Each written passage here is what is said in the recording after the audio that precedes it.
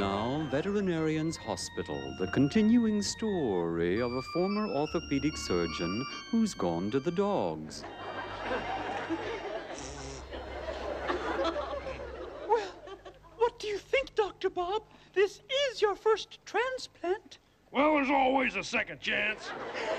But what if he doesn't make it, Dr. Bob? I don't mean him, I mean me. Oh, let me check into something. The old ticker still sounds great.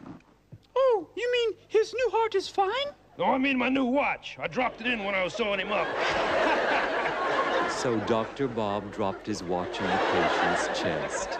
Tune in next week when we'll hear Dr. Bob say, Well, let's look on the bright side. At least if he doesn't make it, we'll know the exact time he went.